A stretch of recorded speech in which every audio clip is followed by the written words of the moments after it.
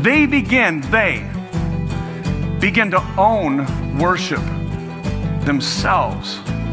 Not, hey, that's for the guys that work here. That, hey, this is our church.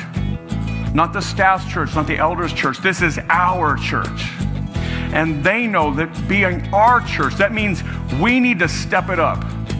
That we need to make our commitment to make sure that our church has everything it needs to serve our community.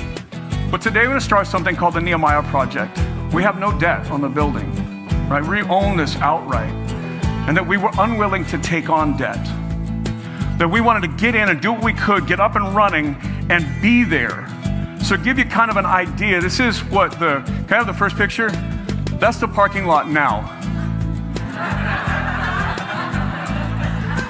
You guys thought I owned a Jeep just because they're cool. I just had to get through the parking lot. And so, no, that's not it. All right, so here's what I wanted to show you. Here's what we want it to look like.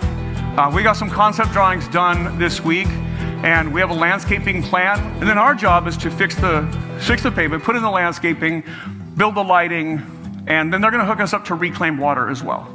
So here's where we are. We're about $200,000 away from where we need to be. Now we have some of it. We started with a little bit. We're going to get some details together for you. I want to go to the next slide now. And so that's the overall look. That's what we're headed towards. Those are the trees and the bushes and the things that they've got, and the parking lot and all that. That's kind of the concept drawing of where we're headed.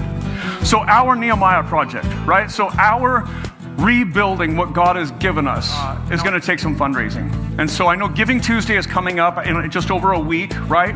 And so we wanted to be out in front of that.